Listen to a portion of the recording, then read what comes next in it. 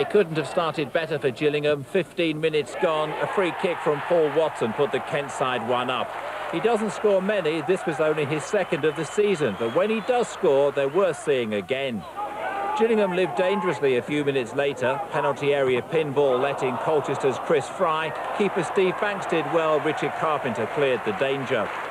Gillingham couldn't keep the Essex team out though. Simon Betts with the second half penalty equalled the scores. With just 3 minutes remaining, Gillingham went behind. Niall Thompson, the scorer.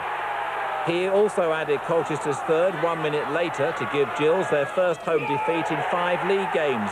Despite the 3-1 loss, Gillingham remain fourth from bottom.